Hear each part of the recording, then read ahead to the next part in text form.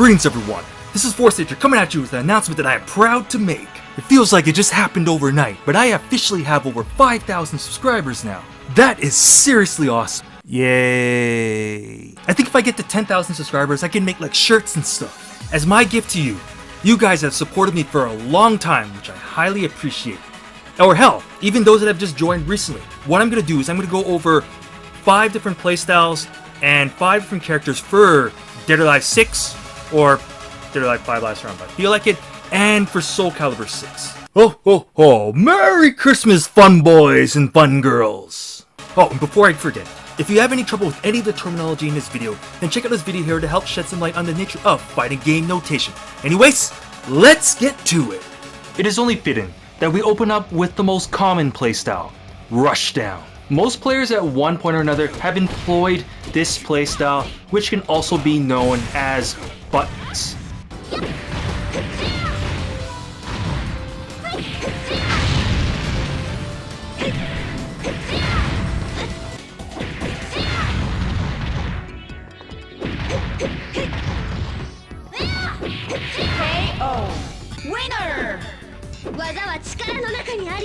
Alright. There's more to Rushdown than just simply pressing buttons. Rushdown can be kind of defined as keeping the opponent on the defensive through pressure, mix-ups, and frame traps mostly. In Dead or Alive 6 and Dead or Alive 5 last round, Kokoro is good at Rushdown. For starters, she has strings that can lead to any hits level. For instance, what this implies is that after Kokoro does something like a PP, and if the opponent blocks it, they have to end up checking to see if we end up going like high, mid, or low. And to top it off, Kokoro is pretty damn safe in general also. In essence, the pressure comes from the opponent having to respect Kokoro's PP in this instance. And of course, Kokoro's string pressure is complemented by this bad boy right here. This is the reset throw. This is just quarter circle forward T. This gives Kokoro +6. And after this move ends up getting performed, you can end up doing a free follow-up mix-up afterwards. This is a really good pressure throw. And this awesome throw is complemented by Kokoro's signature elbows. Her forward P.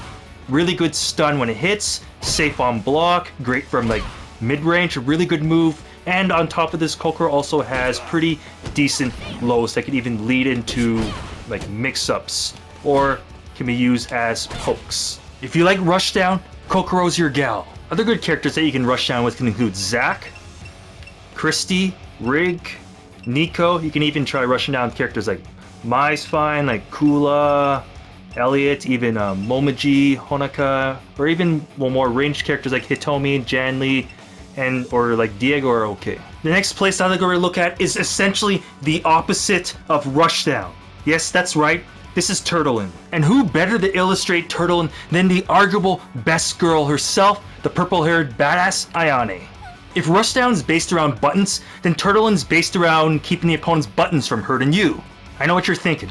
Turtle-in is not just simply running away from your opponent. That's just, well, running away. What Turtle-in is using your defensive ability to exhaust your opponent. Ayane is so good at Turtle-in because her playstyle just simply complements that type of play style. For instance, right here is her back twirl, so her down back people's case, a really good tool. Her attacks tend to have a lot of range. A lot of her moves can also set up her back turn stance, where if you end up pressing back or up plus punch, she ends up creating space. So essentially, Ayane's very good at keeping her opponent from, well, running at her. What makes Ayane strong is that the opponents are eventually going to get tired of getting hit by moves that end up like reaching really far. So what's that going to mean is that they're going to become impatient, and then they're going to become even more vulnerable to your Turtle-in. The trade-off to this is that a lot of Ayane's moves are very unsafe on block. Actually, this move, Ayane's down forward H+K, is only -3 on block in Dead or Alive 5 last round. Oh, I missed this move. But yeah, if you like Turtle-in, then Ayane's your girl. Other good characters to turtle with can include Neo Tengu, Hitomi, Janli, Hayate. Well, ninjas are generally pretty good at Turtle-in. Or other ones like Momoji, and of course, the myth himself, Ein. Next up, we're going to be taking a look at Turtlin's brother. Yes, that's right, Spacin. Naturally, Spacin does complement Turtlin, but where Turtlin is focused entirely around defense, Spacin is based around, well, keeping both your opponent and fighting at a distance where you can kind of apply your offense on your opponent more comfortably than they can apply their offense on you. This is also really good for kind of setting up whiff punishes, for instance. Good spacing is usually complemented by good footsies. Footsies is usually the notion of hovering like back and forth around the tip range of your pokes. What that means is that if you can apply good footsies on your opponent, then you can sometimes induce them to whiff, which can end up leading to whiff punish opportunities. And if you haven't guessed it, Hayate's forward punch is a really good move. Can lead to hits on like numerous hit levels, even has like a chargeable guard break move. It's like a really good move. Along with moves such as like quarter circle forward K, I guess a down forward H plus K, well, sparingly, quarter circle back P. Like there's like a lot of good moves that like Hayate has. If you like spacing, Hayate's your guy. Other good spacing character choices can include, of course, the Queen of Turtlin, Ayane, Hitomi, Jan Lee, Hayabusa's okay. Lisa, who I also forgot to say, is also good at, well, really good at Turtlin, Kula, Mai, Neo Tengu. Elliot's also really good at spacing.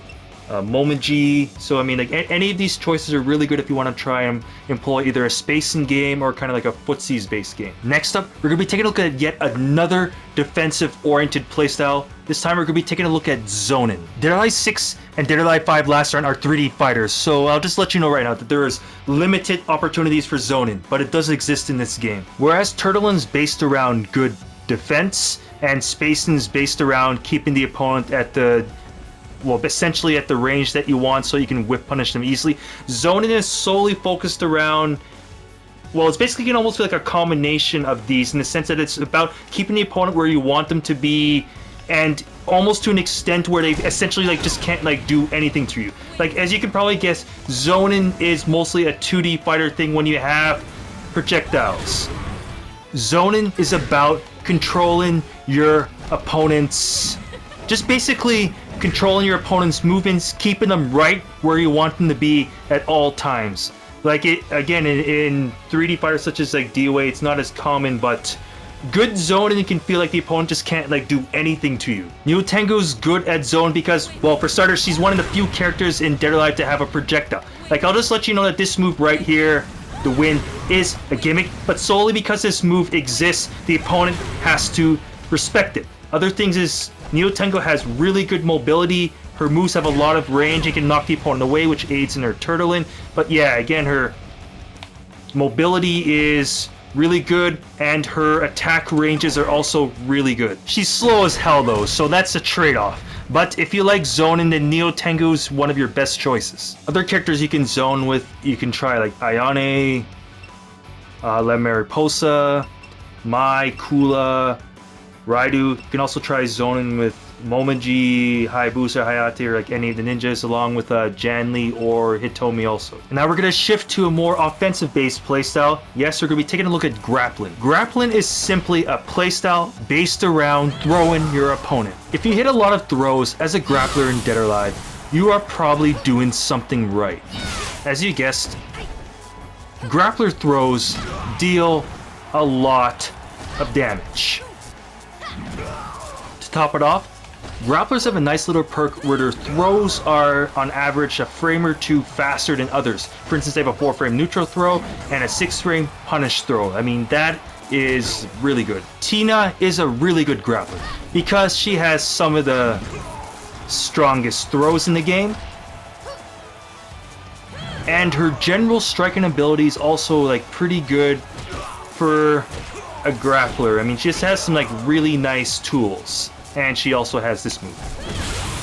What makes Tina having pretty good striking ability particularly dangerous for her is because when she ends up stunning the opponent, if they end up going for a hold, then they're going to be eating a tremendous amount of damage from a high counter throw. The downsides of grapplers is that their strike speeds can be a little on the slow side, and they also don't necessarily have the best neutral games. If you like throwing people around, then Tina is the waifu for you. Even stronger, even tougher. Bang! Other than Tina, the grapplers in Dead or Alive can include her daddy Bass Armstrong, a good reset grappler, Mila's a good striker grappler, Bayman's like a defensive grappler, Hayabusa is basically like a ninja grappler, Lisa's a good turtley keep-out grappler, same with Neo Tengu, Raidu has some strong throws, Rachel likes to play basketball. I mean that she's a good balance between strong strikes and strong grappling. And last but not least, we have the speedy grappler Hanukkah.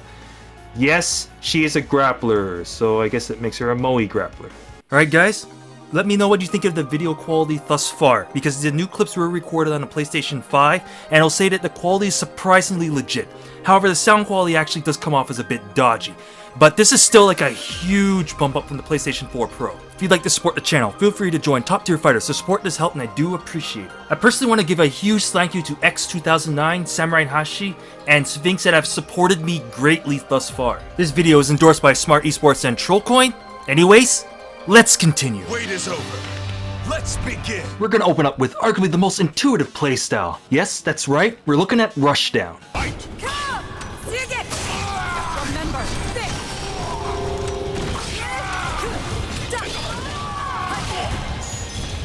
And who better to look at Rushdown than the shield-bashing princess herself, Cassandra Alexandra. Just kidding. Rushdown's all about victory by keeping the opponent on the defensive through utilization of effective mix-ups, frame traps, and just general pressure. This can entail getting in close and working your safe mix-ups.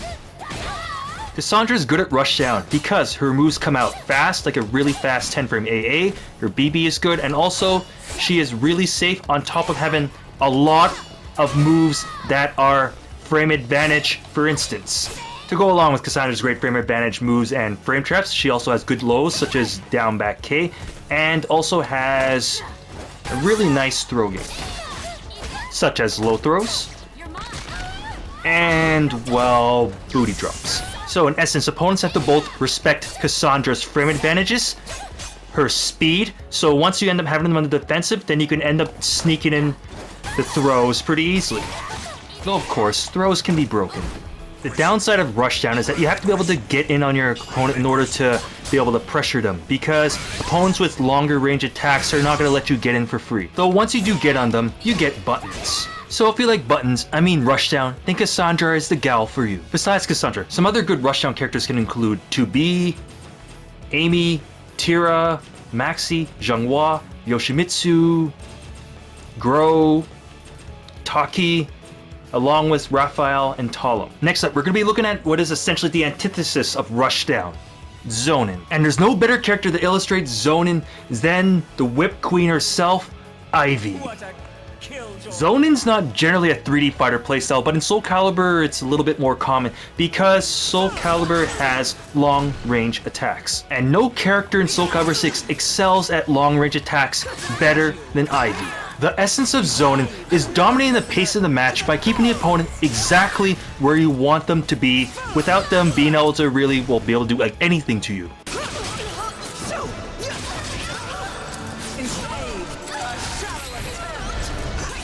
And to complement Ivy's strong zoning games, she also has really powerful command grabs, like Calamity Symphony. If you like keeping your opponent at bay, depriving them of buttons, then Ivy's a dominatrix for you. Besides Ivy, other good zoning characters can include 2B, Cervantes, Aswell, Wong.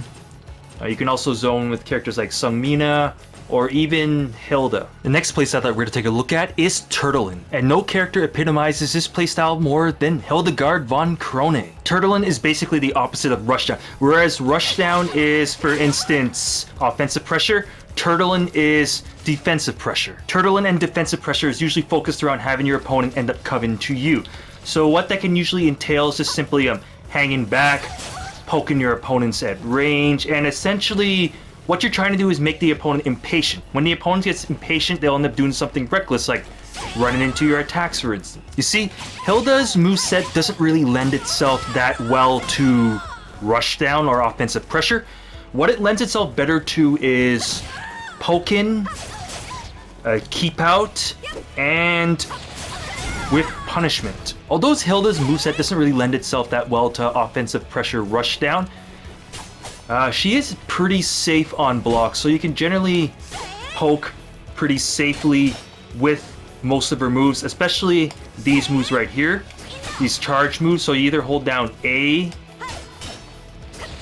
or B, and these moves, well, they require a little bit of charge, but they're either safe or even possibly advantage on block. Hilda's charge moves end up complementing her turtle playstyle in the sense that what you can do is you can actually end up blocking moves, and you can actually charge in the block and then release it when it's ready. However, be ready to break throws when guarded. Pro tip, when playing Hilda, be sure to set one of your guard buttons to a shoulder button. If you like frustrating your opponent with your excellent defense, then Hilda's the princess just for you. Besides Hilda, other characters that you can turtle with can include Keelik, Astaroth, Nightmare, Ivy, Cervantes, Sangmina, and characters like Mitsurugi, Haomaru, or Aswell are also okay. And if there's ever such thing as a close-range turtle, then her name is Sophitia. The next playstyle that we're going to take a look at now is Spacin'. And we're going to be taking a look at this with the queen of Spacin' herself, Sangmina, who has long-reaching attacks, coupled with great movement. Oh, and 1B is really cheap, by the way. Just like in the DOA 6 section, Spacin' and footsies can be used almost interchangeably.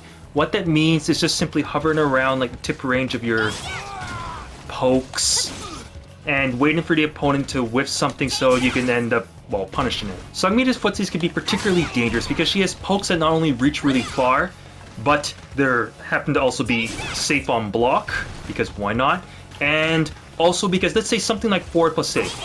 You see how Sangmina doesn't even really move forward that much with this move, so not only is this move a good poke, but it's also like a good keep out move. Sangmina also has this move here. This is down back B, or just simply known as 1B. It is a low attack that goes really far, so it's one of Sangmina's longest ranged moves. Comes out fast to the point that it's almost unreactable. So this move is a move that the opponent always has to respect. Because of its range and its speed, the opponent's going to be constantly having to sidestep or sidewalk a lot, so that can open them up for, well, a move like forward A, for instance. Oh, and then have I mentioned that 1B is pretty damn cheap? As a caveat of Sangmina's playstyle, if the opponent wants to play like extra defensive against her, Sangmina's moveset also has moves that allow her to pressure her opponent while keeping her both at a safe distance and not without too much concern about potentially overextending. The downside is that the moves can be a little slow or highly telegraphed. So Sangmina may not be one of the fastest characters, but if you love footsies, you'll love Sangmina. Would you knock it off? Some good spacing characters other than Sangmina can include Keelik, who has a similar weapon, Mitsurugi, Haomaru, Nightmare, Setsuka, Wong, Raphael's good, even Geralt and 2B have decent footsies. And now we're going to be taking a look at the grappling playstyle in SoulCalibur VI. Throws in SoulCalibur are slower than other fighting games, so there's not really that much of a dedicated grappling style. However, one of the closest equivalents would be Astaroth, because he can do stuff like this. And this. And this. And this. And this. And this also. Actually, Astaroth's throws are a lot of fun. Because throws aren't the fastest in SoulCalibur VI, you're going to have to kind of mix them in your playstyle. With someone like Astaroth, what you're going to do is get your opponents to try and respect your powerful on-block moves. And once you have the opponent on the defensive, you can take advantage of Astaroth's, well, really long throw range. Like hell, this guy can throw from almost like mid-range, and then we'll try and sneak in throws. Either the A throw or, well, the back A throw, which I still call B throws. Naturally, the two recommended throws will be the two main command throws, such as half circle forward A plus G, or the half circle back A plus G. And you can see there's even the just frame version. If you can get down the timing, well, perfectly smooth. Also, Astaroth has crouch throw, so he always has a throw mix-up opportunity even when the opponent's crouching them, which they will do a lot in order to try and avoid the command throws. If you love chucking people around, then Astaroth is the dude for you. Other than Astaroth, the only other characters that you can run a grappler playstyle with would probably be Ivy and maybe Cassandra. Unless you want to be a cheap ass and run Inferno. If you'd like more information on the characters and tactics featured, then be sure to check out both my character guides and my tutorial videos. If you'd like to support this channel, feel free to join Top Tier Fighters. The support does help and I do appreciate it. Anyways, this is Forsager signing off. Thank you very much for tuning in, and I'll see you next time on Top Tier Tips.